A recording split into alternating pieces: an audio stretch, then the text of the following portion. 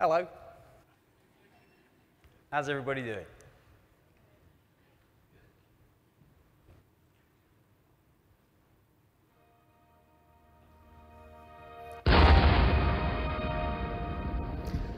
I thought I'd make subtle mention of the fact that we were awarded the Agency of the Year last night.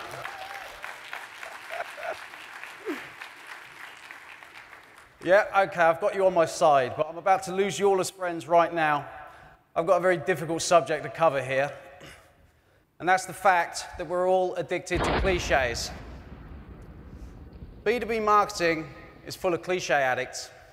It's unequivocal. They're everywhere you look.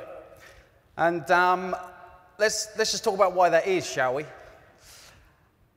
We're supposed to deliver this, aren't we? That's our job. But I must have heard this word like 1,000 times. And when you hear a word over and over again, it starts to lose its meaning.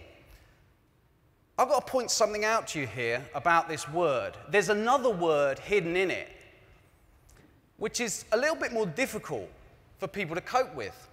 And that word is different. You want me to differentiate? No problem. I don't even know what it means anymore. You want me to be different? What do you mean different? What are you talking about different? I'm a human being. I don't want to be different. I want to be safe. I want to be accepted. I want to be settled. But this is what gives rise to cliches. Okay? It's this kind of thinking and this kind of feeling that we've got to fight. We've really got to fight against this, people. We've got to take these cliche-driving thoughts round the back of the barn and blow their goddamn brains out. It's as simple as that.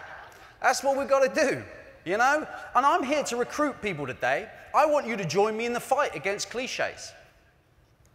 This is your last chance. After this, there is no turning back. You take the blue pill, the story ends. You wake up in your bed and believe whatever you want to believe.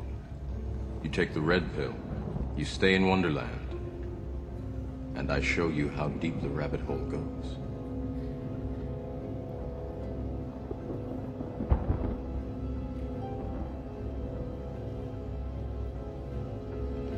Remember, all I'm offering is the truth, nothing more.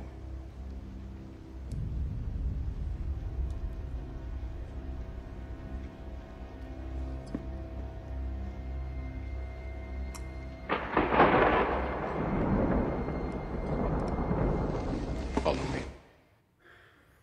Can you imagine how boring that film would have been if Neo had taken the blue pill? You just spent the next 2 hours watching him computer programming in his little dark room. But thankfully for all the viewers, he didn't. He didn't take the blue pill. He decided to take the red pill, which was the difficult choice. He made the difficult choice when given that choice, okay? He became the one. And that's what B2B brands are trying to do in their market. They're trying to become the one. So how are they measuring up in the red pill, blue pill stakes? Uh-oh, they're all blue. I think the evidence speaks for itself. Reuben, this is your brain talking. That's your dream client list. You're committing career suicide right now. Aren't those lovely logos? And actually, it's not corporate design where the problem lurks. It's in content. Yeah, that's right, the other C word, content. Marketing content is where you find cliches. And if you don't believe me, let's just say hello to medical industry marketing content, okay? What about construction industry marketing content? Look, there they are. They were all wearing yellow hats. There's a guy shaking hands and the yellow hat. Great, great work. Okay, what about hello to technology industry marketing? I want it to be like Tom Cruise in The Thing, you know? Okay. Want to see some cloud companies? Yeah? What's the difference? I don't know. I don't know what the difference is. But look, here's something I want you to think about. How many times as client marketers do you actually get to make a difference with your brand? We still run in cycles, you know. That's still happening. My clients, it's about once a year. Once a year where they get the chance to make a real difference to their brand. And that's something I want you to think about. So when that happens, or when that chance comes along, be honest now. Will you be prepared to take the red pill when it's offered? Or will you say, can you just make that a little bit more palatable? Let's make it a pink pill. You'll show it around to the sales force and some of your colleagues, and all of a sudden they water it down a bit more. What are you left with? Now you've got a white pill. You take it to the marketing board, you take it to the board, and they get their big blue pens out, and what do you know? You end up with something much more palatable that everybody's prepared to swallow, but that nobody's going to notice.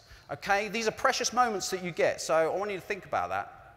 But, you know, we've all been bad people in our times as marketeers, and me included.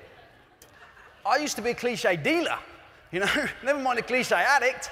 I was selling this stuff. You know, hey, you want a jigsaw, shaking hands with a light bulb? No problem. Yeah, I gotcha. No, I want to be different this time. No, you don't. You'll only get noticed. Come on. Yeah, have the earth on a skateboard, and off you go. Fantastic. Okay.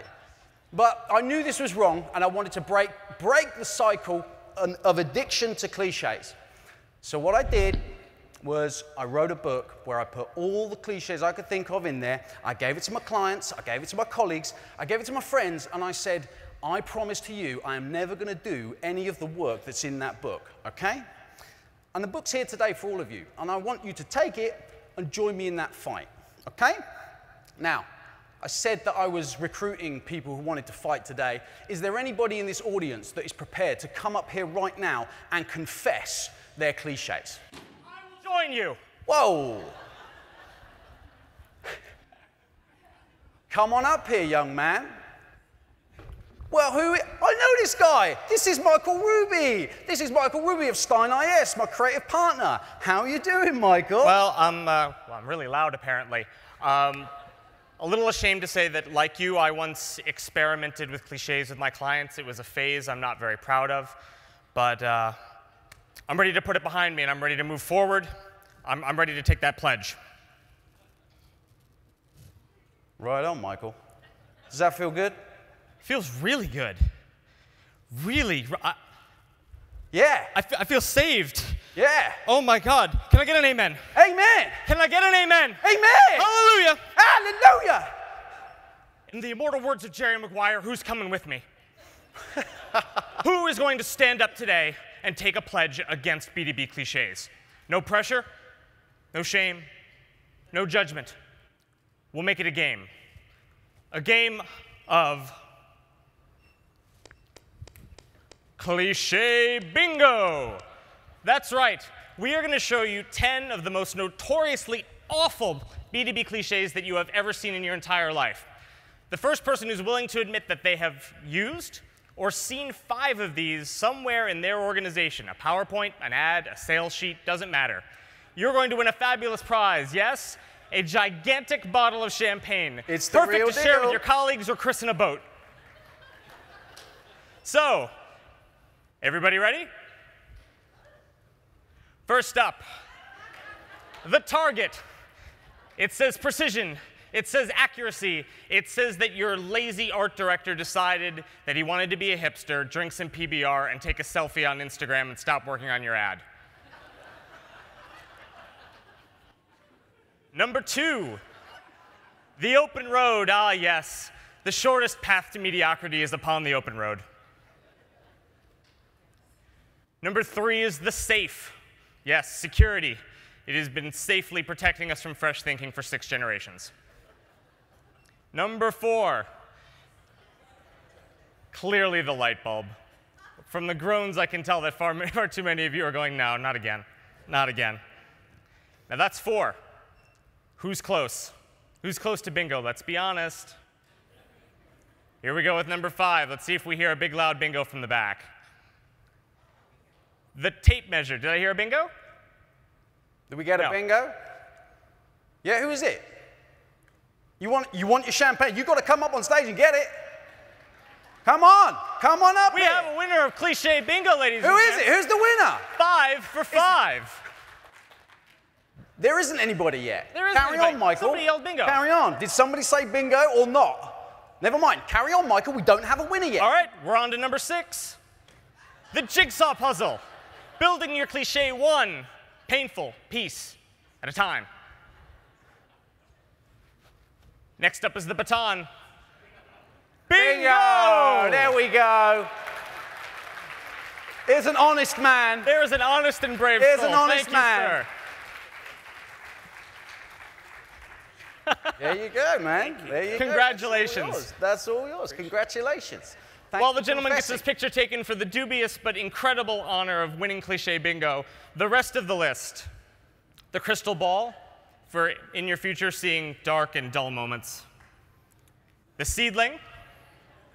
And finally, with its death grip on mediocrity, the handshake. Please let go. Now, we've only shown you 10, but as Reuben alluded, we have 91 more cliches in the 101 Cliches book. We have free copies available in the lobby. They're a great laugh for the flight home.